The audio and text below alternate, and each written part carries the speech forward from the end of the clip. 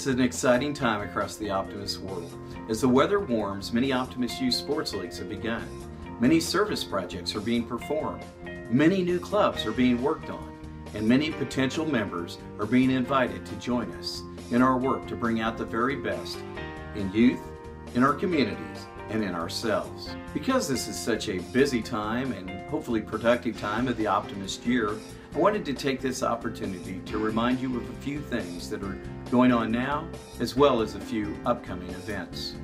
First, we're in the middle of the Honoring Our Heroes program, which runs through June 30th.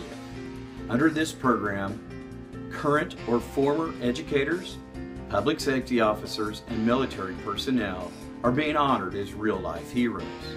As part of the program, up to 6 new members may be brought into your club for the price of 3. Next, I'm excited to tell you that the Optimist International Oratorical World Championships are already well underway, with thousands of youth participating at the club level.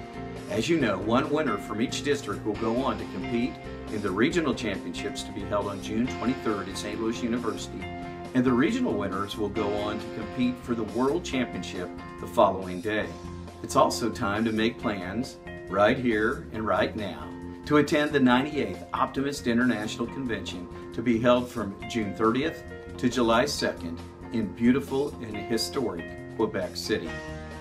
This promises to be an event that is both fun and worthwhile as optimists from around the world gather to share ideas and to fellowship with one another. Immediately following the International Convention, the Junior Optimist Convention will also be held in Quebec City from July 3rd to July 5th. A few short weeks later, Optimist volunteers will gather at PGA National in Florida to help with the Optimist International Junior Golf Championships, which will be held over a 3-week period from July 20th to August 4th.